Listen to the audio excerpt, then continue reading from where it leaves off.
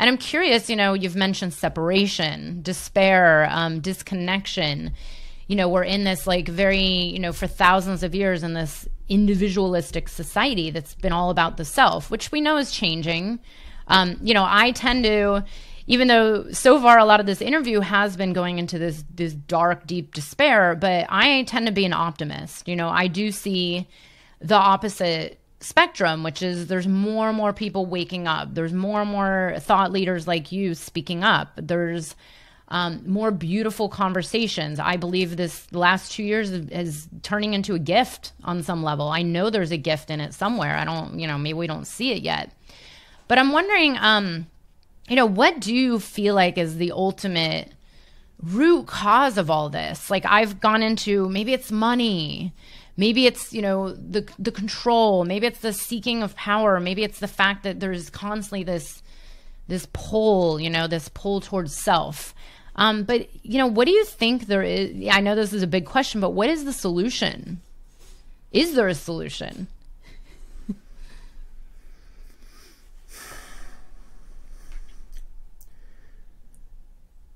Yeah. So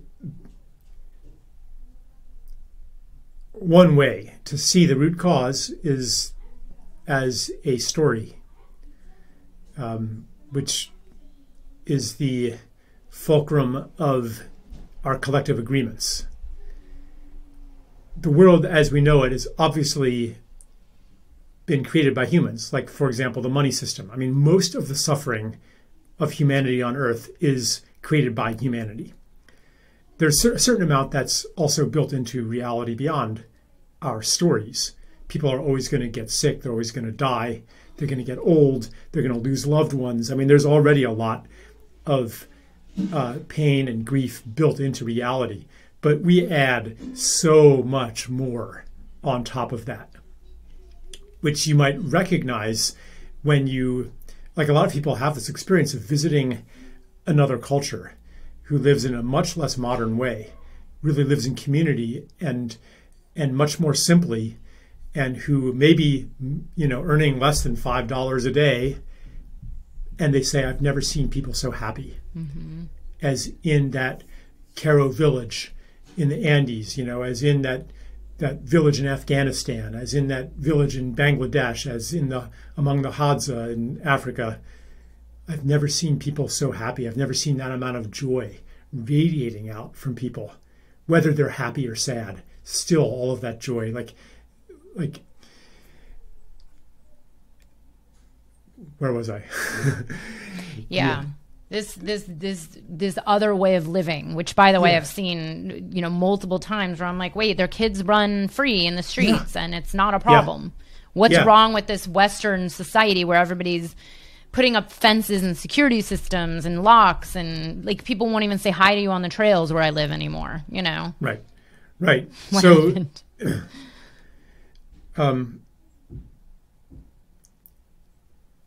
So this separation, this story of separation. I was talking about human agreements, right? We've created way, way, way more suffering than is just the default in reality. And it's through our agreements.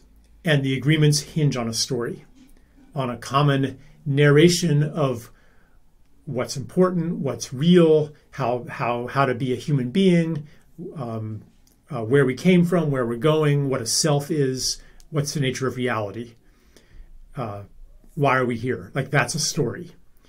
So one way to change things is to change the story.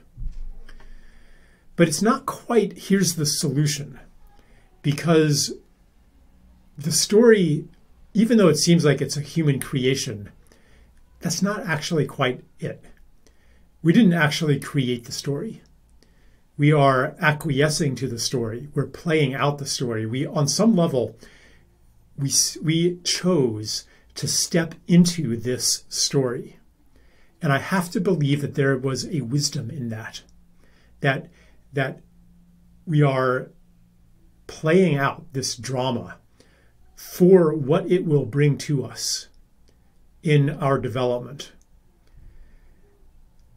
every story has to be told.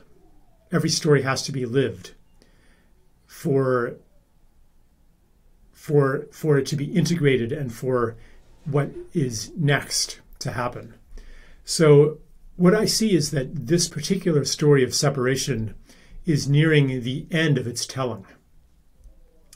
And that it's not that we have to make a new story, but we have to tune into what the next story is and inhabit that story and ask, who am I in that story? How do you answer all these questions then? Why am I here? What's the purpose of life? What's important? How do I be human? How does the world work? Right? All of these things have new answers and new meanings from the story that is beckoning to us right now. So it's not a solution in the sense of we, the solutioneers, are going to make this solution happen.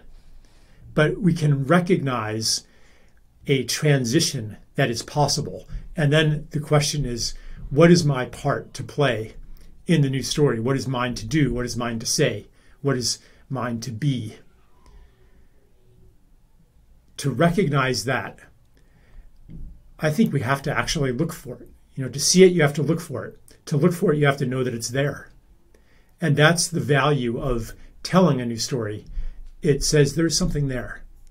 And that's also the value of psychedelics. That gives you a preview. It shows you that there's a there. And that becomes a beacon, like a guiding light toward that new story.